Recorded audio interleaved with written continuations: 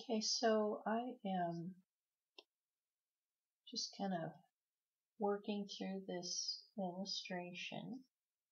This is for a children's book called Miraculata, the Wonder Dog. And this is her boy. His name is Max. And we're giving him a smile. He's going to, this is a revised look for his head. We got to soften up these freckles just a little bit so they're not so hard. Yeah, this is just like a little smudge tool there, and then I've got a few too many eyelashes. So we're gonna clean that up just a bit. And his hair seems to be going from nowhere, so let's clean that up.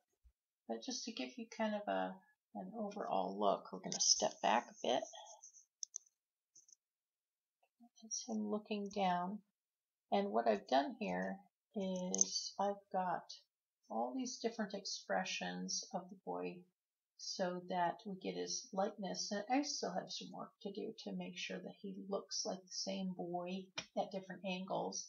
And then I take these different heads and I copy them with an oval tool, and then I just copy an area, and then I will paste him into the scene so I don't have to redraw his head every single time. I'll just paste it in there, and this way I can make sure that he looks like the same boy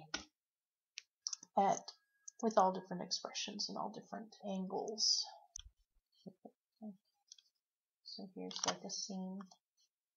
This is a proof of the book. Right.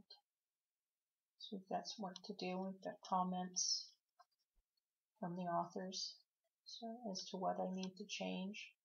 And that picture that I was just working on is going to replace this head. They thought he looked sad, which he does kind of look sad, and we're going to make him much happier.